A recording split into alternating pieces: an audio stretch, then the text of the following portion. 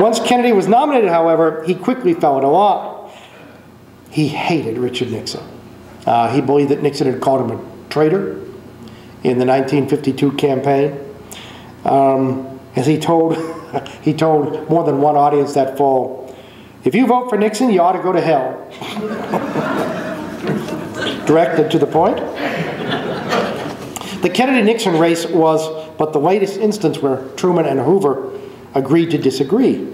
Its outcome, however, produced an astonishing role reversal. This story is still not well known. There were Republicans, including Dwight Eisenhower, who did not want to concede the election, who believed that enough votes had been stolen in Illinois and Texas.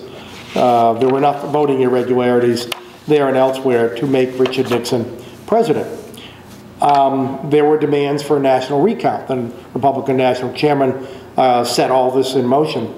And anyone who remembers 2000 can imagine, the prolonged period of uncertainty that would have ensued. This at the height of the Cold War. Behind the scenes, an unlikely pair of power brokers were at work. Ambassador Joseph Kennedy, the pop Truman found so objectionable, was a very good friend of Herbert Hoover's. He, in fact, had been a mainstay of the original Hoover Commission. Bobby Kennedy's first job was with the Hoover Commission. In the years since, the ambassador had remained friendly with the former president, to whom he now appealed for help in certifying his son's election. With a well-timed phone call, Hoover was able to engineer a public handshake between JFK and a somewhat reluctant Richard Nixon. President Kennedy reciprocated by visiting Hoover in his Waldorf Towers suite and by making the old man honorary chairman of the Peace Corps. If not yet in vogue, Herbert Hoover was at last out of Coventry. At the age of 88, he thanked Truman for adding 10 years to his lifespan. "Yours has been a friendship," he wrote, "which has reached deeper into my life than you know." Truman responded that Hoover must reach 100, as he fully intended to do. On the eve of his 90th birthday, in August of 1964, a frail, toothless man sat in his wheelchair, clutching a blue robe and savoring the World Series on one of the new color television sets to which American consumers were being introduced that fall. Reluctant to have his picture taken, Herbert Hoover relented only when it was pointed out that the sole other president to reach such a milestone, John Adams, would doubtlessly have wept at such an innovative disruption to his palsied old age.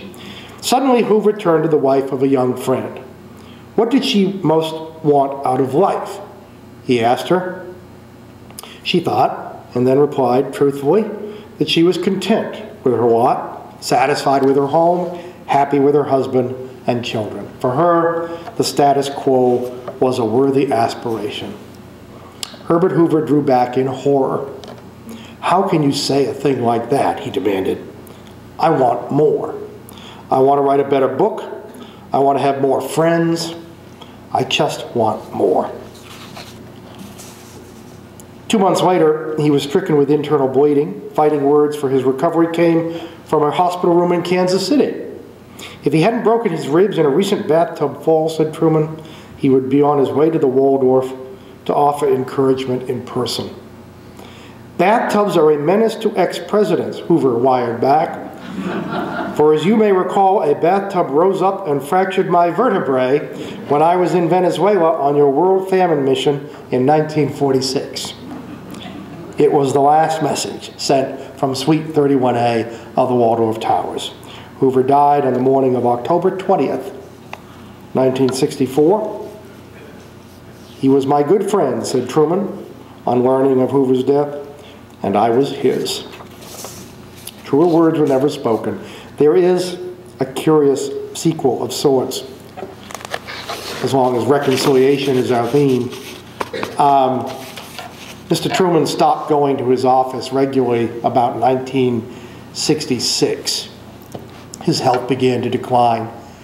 However, a year before that, a remarkable tribute was paid to him. I remember it was Harry Truman who in 1948 talked about universal health insurance for Americans, particularly for the elderly. It took a while, as it sometimes does, but under Lyndon Johnson, that came to pass in the Medicare program. So in 1965, LBJ flew to Independence, and at the Truman Library, in front of Harry and Bess Truman, signed the Medicare bill, and then he presented them with Medicare cards number 1 and number 2. Now, 4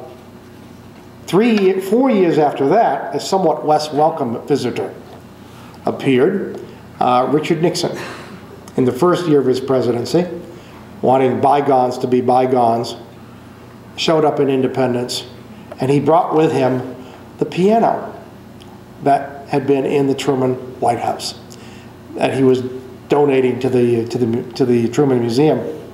And he sat down, as you know, Mr. Nixon played the piano. He sat down thinking that he would delight Harry Truman by playing his theme song. And he played the Missouri Waltz. And it turned out that Harry Truman hated the Missouri Waltz. Could not abide it, and was so sick of hearing it. For 30 years, the only saving grace was, by that time, he was too deaf to even hear what Mr. Nixon was playing. Anyway, questions, comments, observations?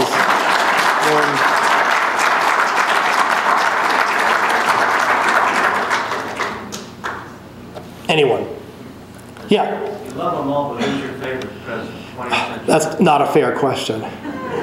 I don't have a fair, well, obviously Gerald Ford is my favorite president for reasons that, you know, probably disqualify me from answering that question.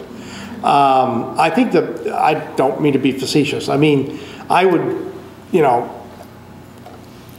reword the question to, you know, who's the most important president? And there's no doubt that Franklin Roosevelt and Ronald Reagan are the two presidents who I think had the greatest historical impact. Theodore Roosevelt at the beginning of the century arguably belongs in that troika. Woodrow Wilson is very close.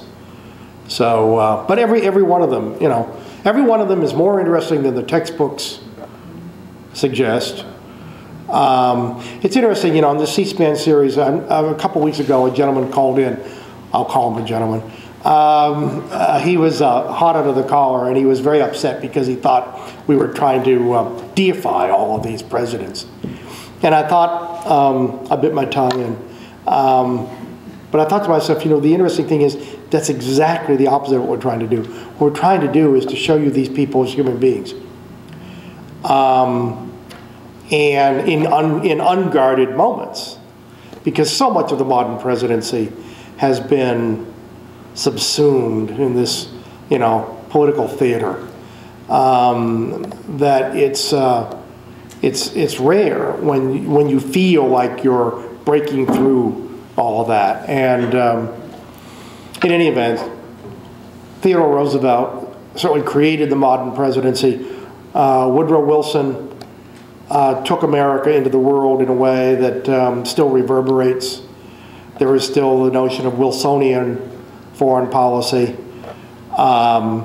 which is also subject to various interpretations. But Franklin Roosevelt arguably saved democratic capitalism. He certainly saved capitalism from capitalists. I think, and Ronald Reagan, whatever you know, the people debate the Cold War for years, but there's no doubt that Ronald Reagan transformed the political culture of this country and left behind a consensus that was quite different from what he found on taking office. So, anyway, yeah? You referred to the many outstanding accomplishments of Hoover, which was deserving of credit. Do you feel, in light of that, did the